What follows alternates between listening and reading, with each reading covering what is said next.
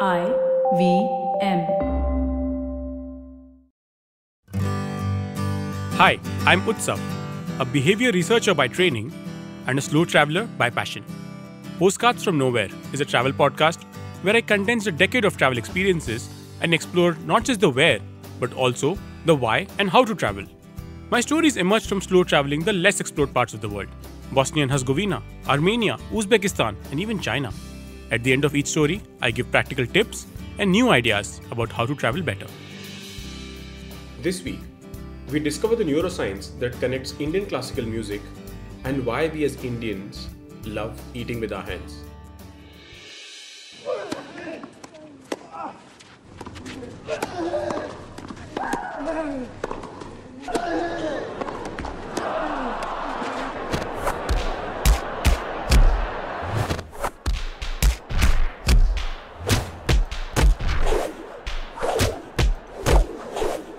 I am sure you recognize the first set of sounds.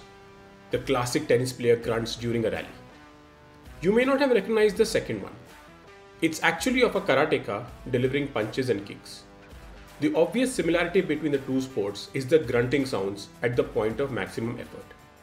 The strenuous forehand return to a tennis ball traveling at 140 km an hour, and the kihap of Taekwondo delivering a debilitating kick to your opponent. Now, there is good reason for doing this.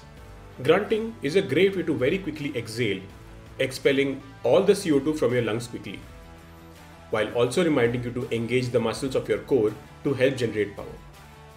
The excess power generated is then channeled into the shot or the kick, and that's the physical mechanics of the sport. But what if there is more to it? And why am I talking about grunting in tennis and taekwondo in an episode that talks about the neuroscience of Indian classical music and eating with our hands? Let's consider two key aspects of grunting: the use of hands to deliver power and the mouth or tongue to deliver the sound. The tongue is controlled by the 12th cranial nerve, or basically a nerve that penetrates the skull and goes into the brain. The hands are controlled by spinal nerves, which are quite unlike cranial nerves. They receive instructions from nerves that reach out from our spinal cord, threading their way between our vertebrae. In addition to that, the areas of the brain that control the tongue and the hands are not adjacent to each other. This means that if these two are to occur together consistently, there must be another region of the brain where they are linked.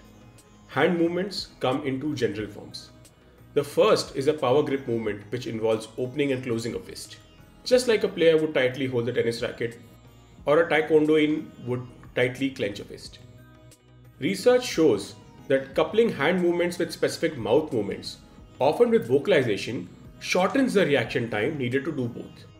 And we all know that at the highest level of sport, a gain of even a few milliseconds can have disproportionate returns.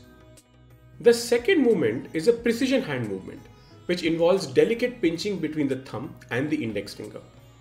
According to neuroscientists, these two types of hand movements are often accompanied by different tongue and mouth movements. This coordination between hands, tongue, and mouth is seen at its pinnacle in Indian classical music.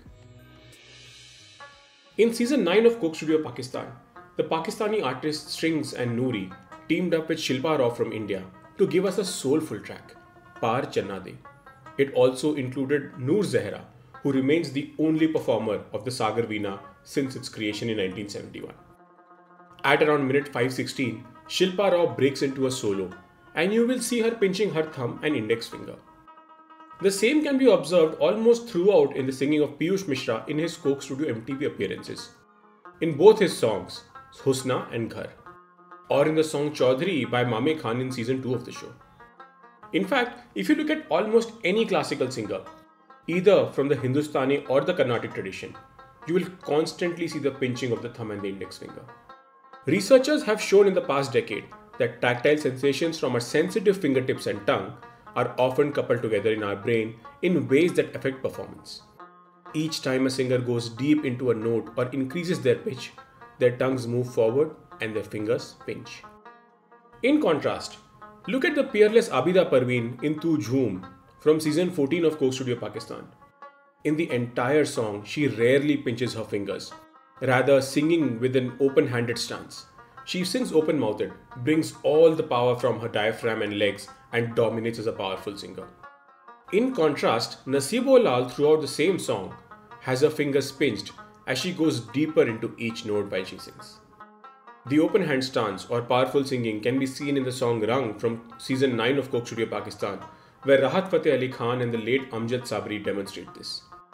In fact, pick up any performance where you can see the vocalist on screen. You will see the finger pinching and the power grip or open hand movements depending on what the vocalist is trying to achieve. So, allow me a rather cruel thought experiment. What if I tied the hands of these singers and then asked them to render the same compositions they are so well known for? Their deep wiring between the hand and the tongue would get disturbed, and they would likely mess up their performance because their reaction times would be noticeably slower, making them go off key. Where is this coordination coming from? According to neuroscientist R. Douglas Fields from the University of Maryland, it likely originated in our ancient ancestors' hand-to-mouth feeding movements.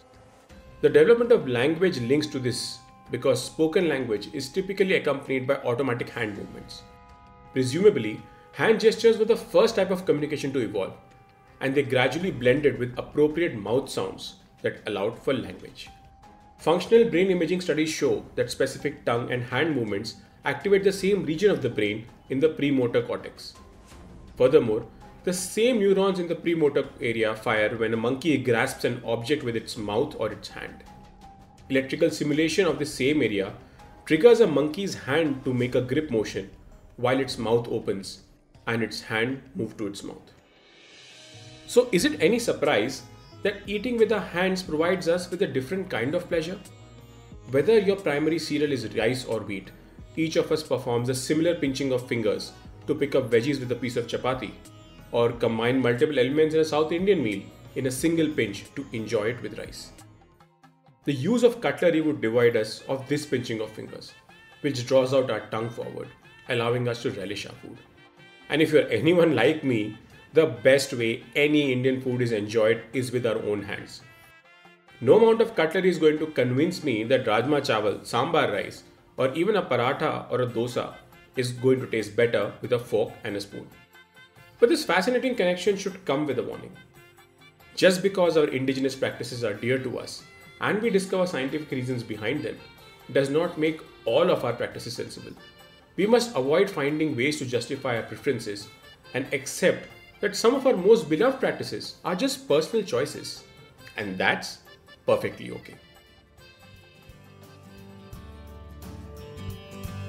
If you like this podcast, don't forget to check out other interesting podcasts on the IVM network. You can listen to us on the IVM Podcast app or ivmpodcast.com. You can also follow us on our social media. We are at IVM Podcasts on Twitter and Instagram. If you want to reach out to me, I am Utsav Memory on Twitter and YVTravel42 on Instagram.